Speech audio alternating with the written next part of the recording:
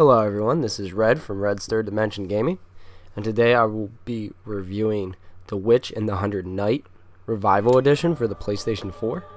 So back in 2014, The Witch and the 100 Knight had hit retail, and it was one ugly game. NIS America has now taken more time to add detail, textures, lighting, and new models to Metallia's Swamplands.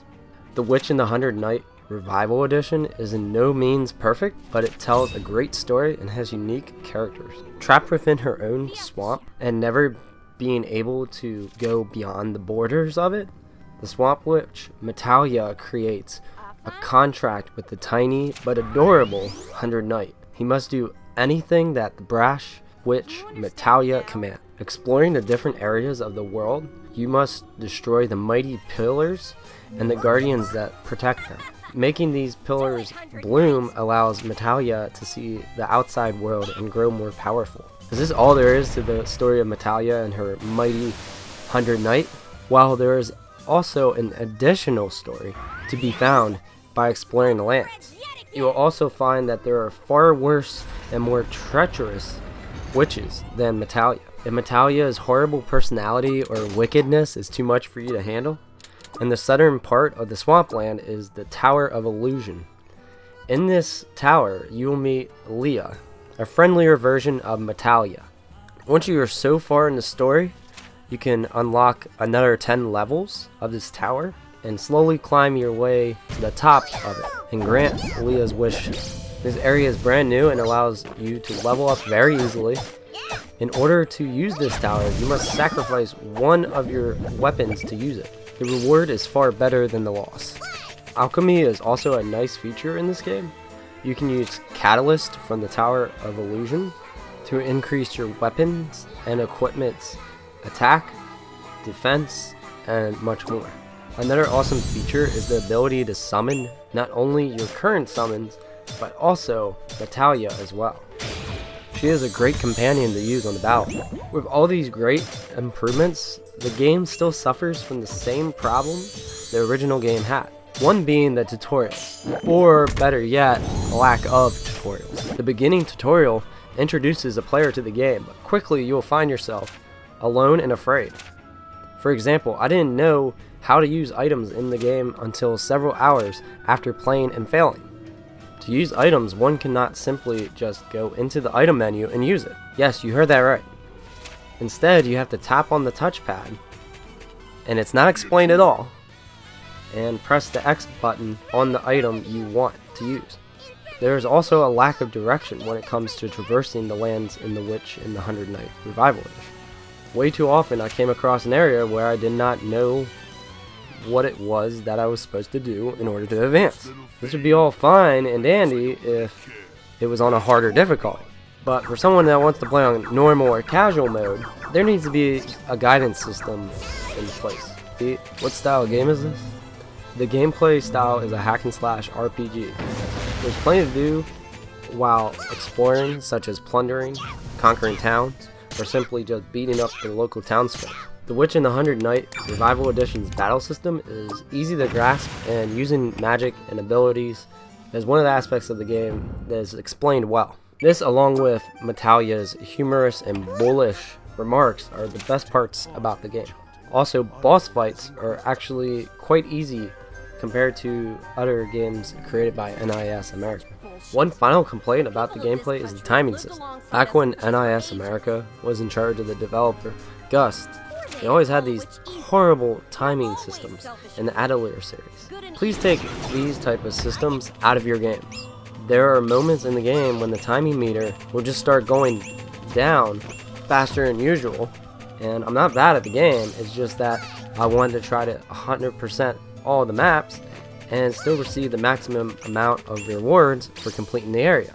The time can be managed if you consume enemies, but then once you consume an enemy, you're punished by making your stomach consume trash in return.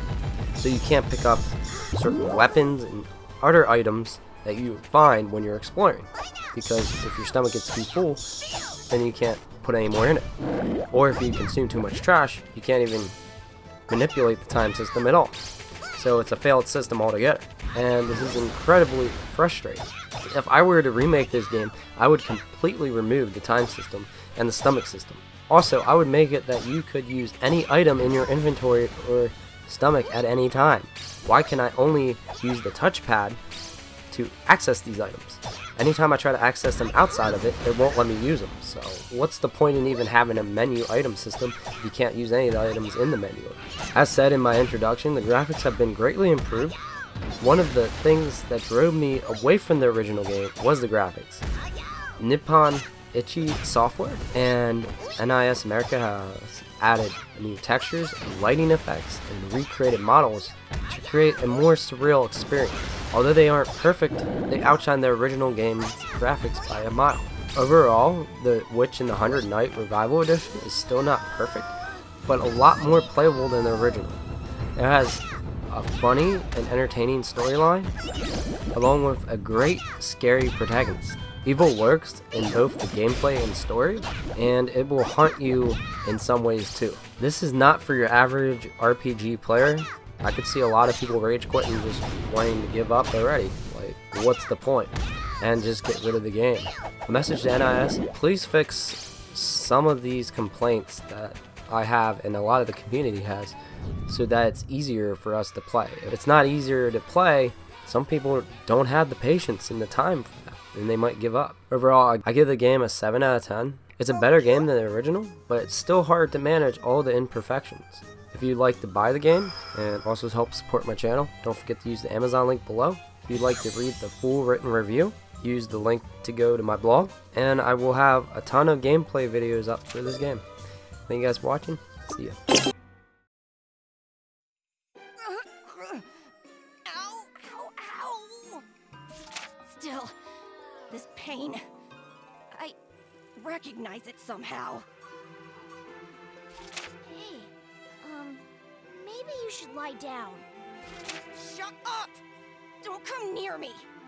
Should you really act tough right now? This is no normal stomach ache. This isn't the green spot plague, is it? Green spot plague? It is a plague that begins with a stomachache, and as it progresses, spotty bruises spread all over and you die. I already knew that! This pain is different. I know this pain. This might be Lord Pepto-Biz. Oh, I see. Lord Pepto-Biz. It has been quite a long time since I heard that name. It hasn't been here in ages, so I thought it went somewhere really far away. Lord Pepto-Biz? Who's that? I don't get it, but are you okay?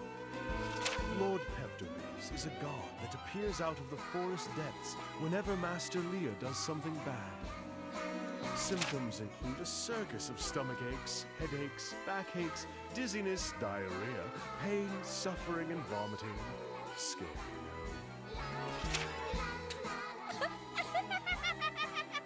That's an old fairy tale people told to get their kids to behave. No way, Metallia! You believe that old superstition? Superstition? Honestly, if we ignore your usual behavior, you have a really cute side too, huh? This is why. Ignorant dogs. Damn heads held high. Lord Pepto-Biz was written in Great Witch Urtica's Witch Doctrine, a witch-specific book that...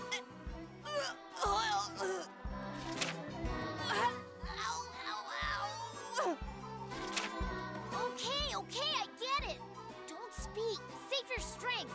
I shouldn't have laughed at you. But still, can't you use your magic or something to create an antidote for your stomachache?